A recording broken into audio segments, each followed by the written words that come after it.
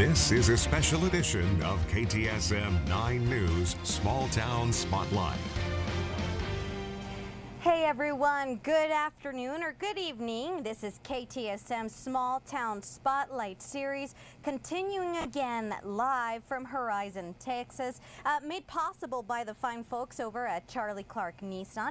Now, Horizon is one of the fastest growing communities here in the borderland. Thank you so much for joining us. I'm Monica Cortes. And I'm Andy Morgan, and today is marking our 6th installment of our Small Town Spotlight series. And for our loyal viewers and maybe people that are just tuning in, every Wednesday KTSM is live on location at a different community. Of course, last week we were in Socorro, Texas. A lot of history there. Yeah, it was so beautiful. A lot of fun that we had there, and we're very excited to be in Horizon today, shining a spotlight on this community. Yeah, and so in case you're not familiar with Horizon, so get this, we have a little bit of information.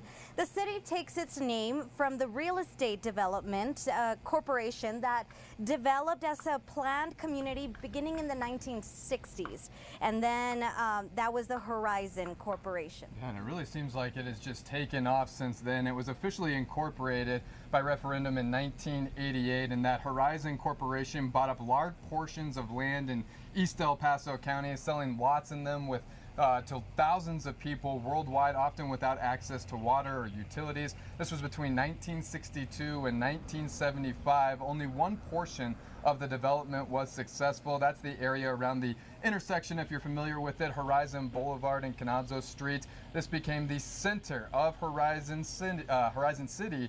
The more you know, right? Right, I love that. And you know what, Andy? So, okay, we are at this beautiful golf course. You can kind of see it behind us. It is gorgeous. Andy's been teaching me everything about golf. And you know what? Okay, earlier this afternoon, I want to say around 5, it was unbearable. It was so hot. Now that breeze feels a little cooler. Definitely feeling at least a little some of that relief right now. I've been known to sort of brave some of those triple-digit conditions and go out and play 18 holes. Today, though, I have, but today might have been just a little bit too much hot, for me. Right? It was definitely hot. As we are now joined by meteorologist Robert Bettis. Robert, I'm seriously not so sure I would have been able to get through 18 holes today. Right, Andy? Of course, when you hear that clapping, you know it's the Small Town Spotlight. And you know that it is the one, the only Bobby Bone, ladies and gentlemen, of the Charlie Clark Automotive Group. This Small Town Spotlight couldn't happen without this fine man right here. And we're here on the golf course. It is a little warm, but it clouded up, so it feels pretty good right now. Unfortunately, that heat advisory extended all the way through Monday, and we're looking at high temperatures 3 days in the long-range forecast of 109 degrees. I'm going to have your full forecast, and of course, I'll be clapping with Bobby Bone coming up in just a little bit.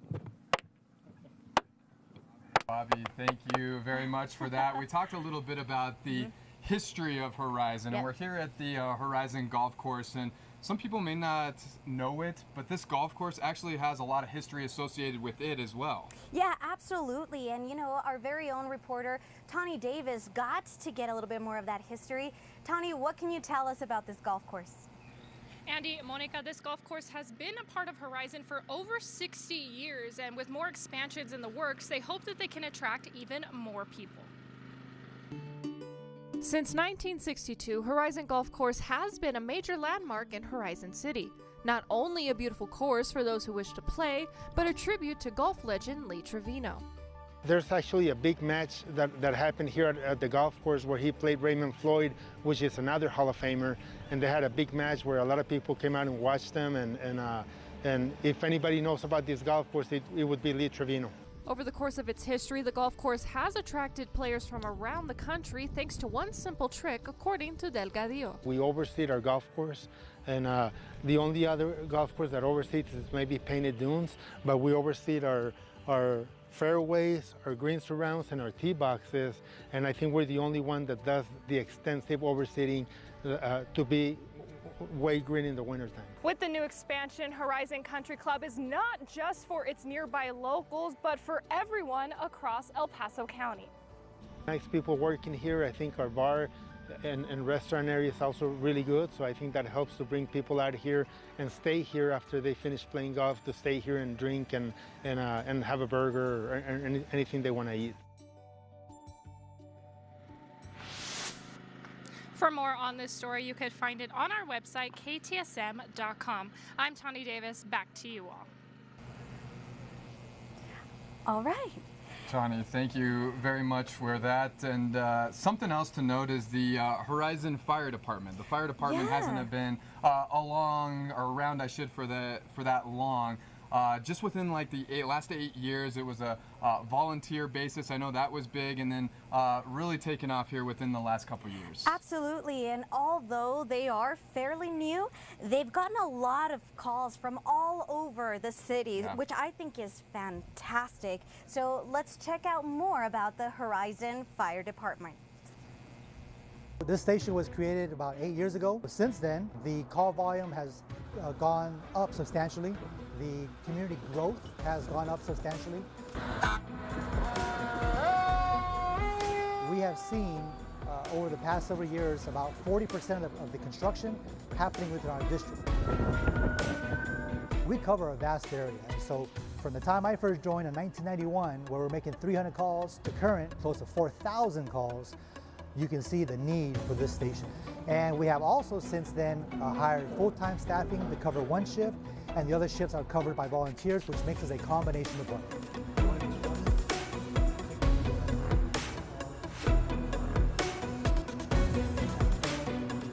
Well, when I got the opportunity, I just joined. Then from there, I've been building up, trying to rank up. Pride in the department, you know, wearing the uniform, it's not just any patch. You're basically here for the community.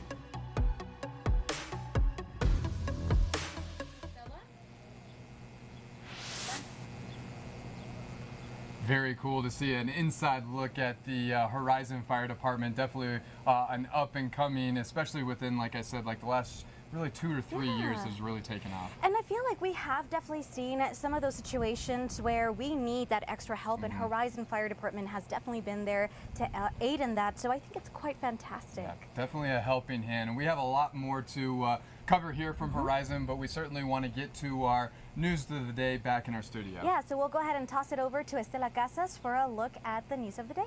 Yes, a lot happening over here. We'll go back to you in a little bit, but some tragic news to tell you about coming into our newsroom. KTSM has learned the Uber driver who was shot last Friday has died. His family tells us he was taken off life support this afternoon. 52-year-old Daniel Piedra Garcia died after being shot Friday in the head, reportedly by 48-year-old Phoebe Copas from Kentucky, who thought she was being kidnapped and taken into Mexico. Police have confirmed the investigation did not support such claims because the vehicle Piedra Garcia was driving came to a stop on US 54 and nowhere near the border. Meanwhile, Phoebe Copas is currently charged with aggravated assault causing serious bodily injury. That charge will likely be upgraded now that Piedras has died. A pursuit in Las Cruces has resulted in an officer-involved shooting. This just happened a few minutes ago. Police say the driver of the SUV reportedly had warrants out for his arrest and had failed to stop for state police. And that's when the pursuit began and ended a short while later near Holloman Road and Arroyo. An officer with the department fired his weapon. The driver was airlifted to a hospital here in El Paso with at least one gunshot wound. No officers were injured during this incident, and this story is still developing. We hope to have more details at 6:30 on 9 News Now. KTSM is learning new details about the murder of Gabriel Martinez near Tim Foster Park in Far East El Paso. KTSM has obtained court documents that say 17-year-old Zamari Theus and a third suspect, 21-year-old Giovanni Salas, who is not pictured, told Theus's mother on the phone that 17-year-old Anthony Zubia was, quote, tweaking and shooting everywhere at the park. Theus's mother was able to locate her son at Alexis Mora's house, who reportedly sheltered Theus and Zubia. The documents say Mora took them in despite knowing about the shooting. 18-year-old Gabriel Martinez was found shot dead inside a running vehicle that crashed onto a basketball court. And back to Horizon City, we are going to turn our attention to a very special guest, Tani.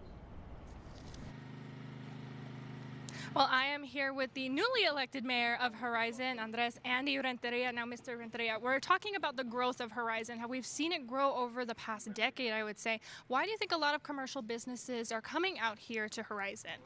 Actually, probably the main reason is because so many people see the opportunity out here in Horizon. The city itself has grown exponentially. We're now just over 23,000 people, and businesses are starting to take notice. And with that, as the city, we need to start looking at incentives for those businesses coming into Horizon. We want the growth. We want them to come out. We want them to see exactly what Horizon is about. And this is opportunity for them. That's really what it's about. And as mayor, what are some plans that you have to bring more growth into the city? Again, I want to review the incentive packages that we offer to businesses, small business, large business. Again, there's opportunity here. We have growth out here. There's another 4,000 homes that are projected to be built here in the next 5 to 10 years. So the data and the population supports it.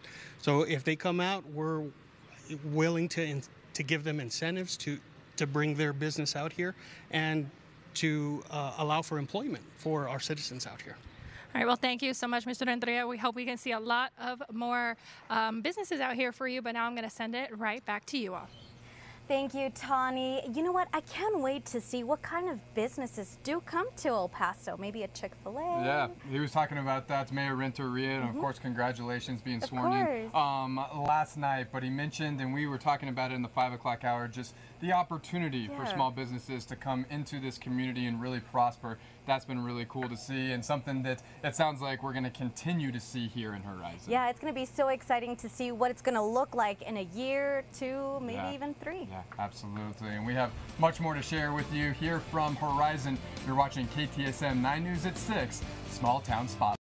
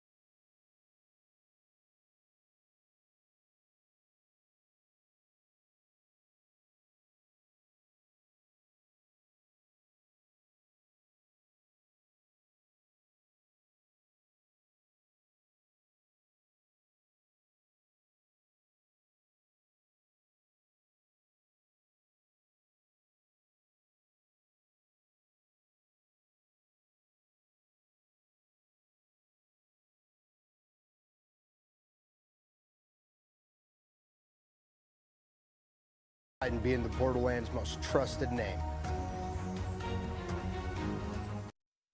Your local weather authority, Robert Bettis, the Borderlands' only certified broadcast meteorologist.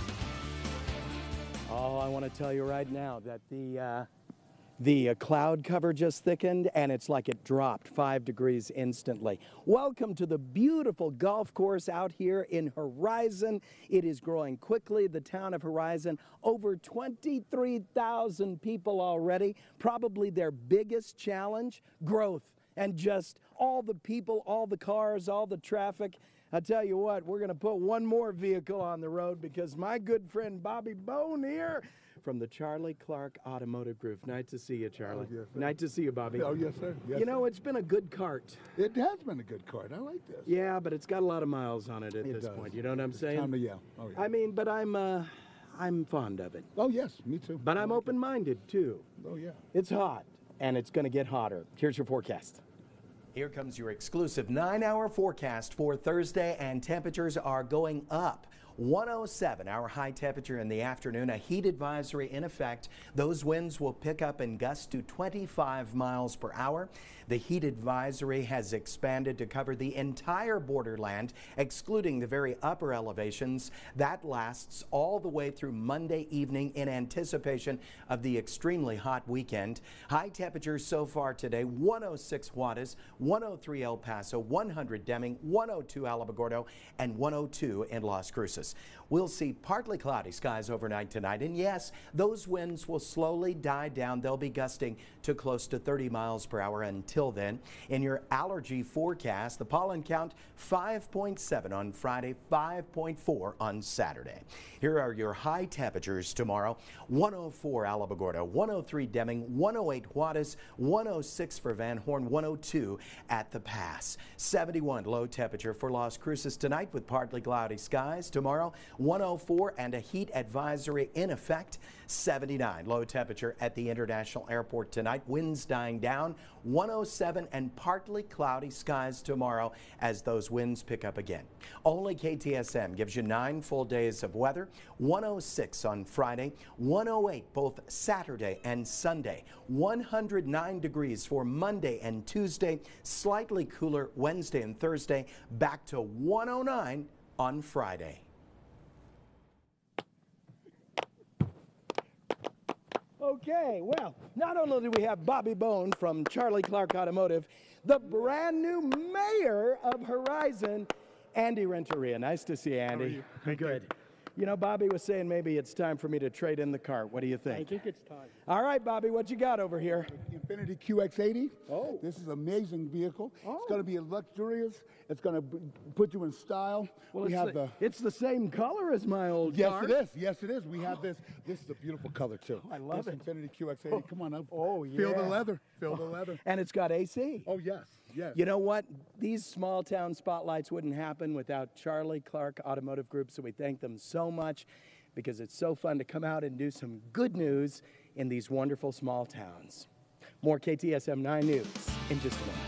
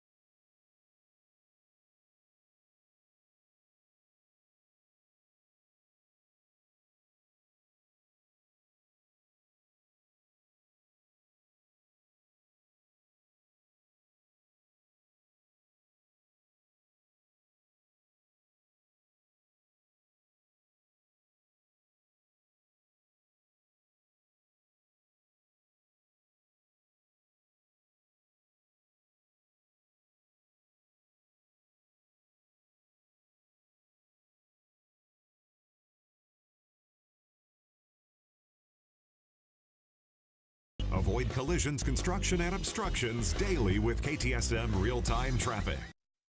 And now, KTSM 9 Sports with Colin Deaver. Sponsored by Glasheen Bias and Enderman Injury Lawyers.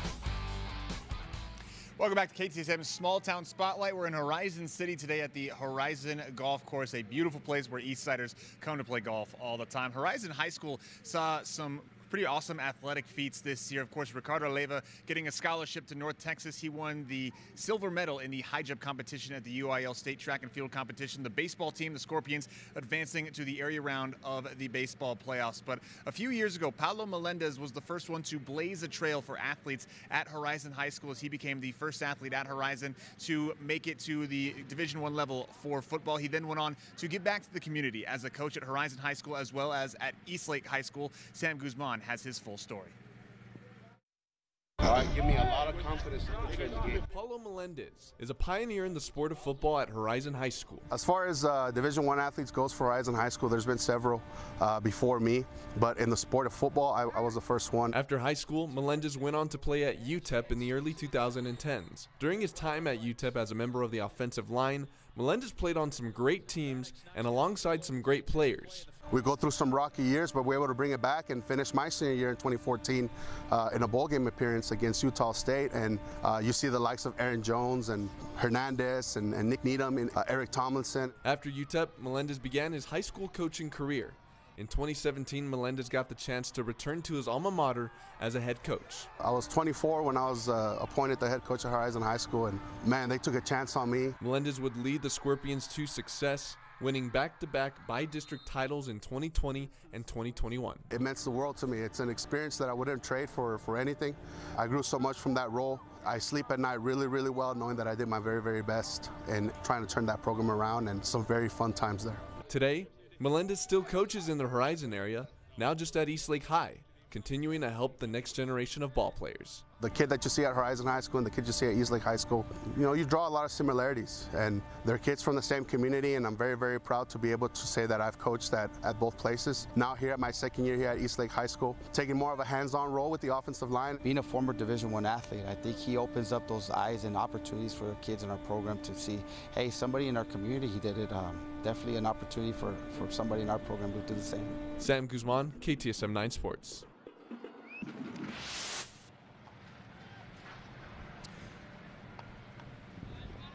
Thank you, Sam. Melendez's Eastlake team will be busy this week. The Falcons are headed back to the Texas State 7-on-7 football tournament for a third year in a row. Joining them in College Station will be Eastwood. The Troopers qualified for their fourth consecutive 7-on-7 tournament. Both of them are in the Division I bracket, and they'll get big tests. 7-on-7 is a great way for the Falcons and Troopers to see what they've got ahead of the 2023 regular season. It's a really good feeling, you know, try to keep the tradition going every single year, you know.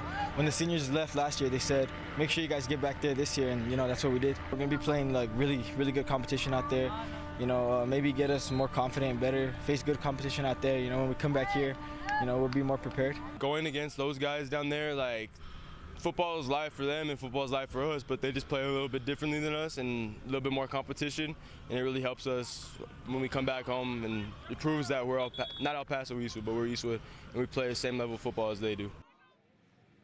Eastlake is in Pool M with Katy Tompkins, Red Oak, and Austin Westlake. Eastwood is in Pool N with Lake Travis, Shadow Creek, and Frisco Wakeland. They'll both be in action Friday and Saturday at State 7-on-7. To the track where UTEP swept the Conference USA Male and Female Track Athletes of the Year awards today. Steeplechaser Victor Kibiego won on the men's side after a bronze medal at the NCAA Championships and first-team All-American honors. Meanwhile, hurdler Marissa Simpson won the award on the ladies' side after an NCAA semifinal appearance in the 100-meter hurdles and a second-team All-American selection. They're the first minors to sweep the awards since 2017 when Toby Amosan and Emmanuel Carrier did it. Let's go to the Diamond, former New Mexico State interim baseball coach Keith Zuniga is headed to Hawaii to be the Rainbow Warriors pitching coach. According to reports, Zuniga took over when Mike Kirby was fired early in the 2023 season and finished it out. He was a finalist for that gig, but NMSU ended up hiring Oregon pitching coach Jake Angier. And finally, the El Paso Chihuahuas back in action tonight at home versus the Tacoma Rainiers. El Paso took the first game of the series last night on a walk-off double by Taylor Colway in the bottom of the ninth inning. First pitch, just a couple minutes at 6:35. We'll have some highlights for you at 10 on KTSM. Monica, Andy, back to you. Thank you so much, Colin. Well, it truly has been so much fun out here in Horizon. We even got to try the food at Moonlight Bar and Grill. Had some nachos, had some wings. Something almost like a fried potato or something like that. It was actually really good. I'm not exactly sure what it was. It had some cheese too in it. It was really, really good. So Come a lot try of fun it out, guys. Yeah, absolutely. We had a lot of fun here bringing you the Small Town Spotlight series live from Horizon, Texas. Make sure you tune in next week when we're going to be in Benton? Anthony. Anthony. That's We're right. going to Anthony. We're making it, there I think we after go. that is Benton. Benton, So all right. Making our way across here the borderland. And that's going to do it for us. KTSM 9 News Now with Estella Costas is coming up next. We'll see you. Bye. Hair, makeup, and men's grooming sponsored by